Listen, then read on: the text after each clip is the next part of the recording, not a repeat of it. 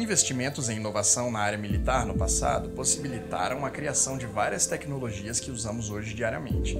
Esse foi um dos aspectos destacados pela economista Mariana Mazzucato, especialista em inovação no setor público, em estudo apresentado ao ministro da Defesa Aldo Rebelo.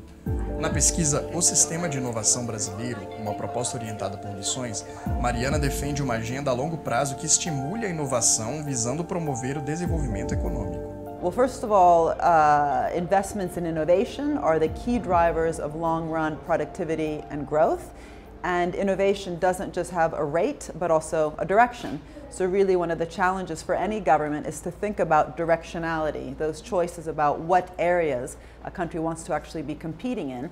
But instead of thinking about it in terms of a particular sector, 2 or 3 different sectors, it's quite interesting to learn from the mission-oriented policies of the past. And of course, the military and the defense sector has played a critical role. But really, we don't want to think about the military as a static entity. We should be thinking about the kinds of investments by the defense sector that could even catalyze growth in terms of energy innovation, healthcare innovation. It shouldn't be seen in a static way. Otherwise, in the long run, that will also produce not just less growth, but less inclusive growth. O trabalho desenvolvido por meio da Universidade de Sussex, na Inglaterra, onde Mariana é professora, teve a coautoria do professor da Universidade Federal do Rio de Janeiro, Caetano Pena.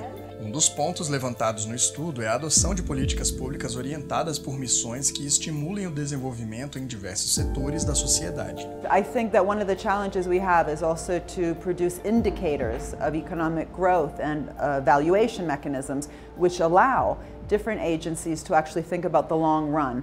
It's interesting to look at how some of these military-funded technologies then produce civilian products. Again, all the technologies in our smartphones, but the economic value, the commercialization objective was not there from the start. The start began with thinking about big problems and missions, and then eventually, precisely because the innovation was done in a dynamic way across the whole innovation chain. Defense is interesting because they fund not just the science, but also the demand pull through procurement. And because that was done in a dynamic way through the whole innovation chain, it facilitated commercialization eventually. And civilian technologies, commercialization actually often is most successful when we don't obsess about commercialization.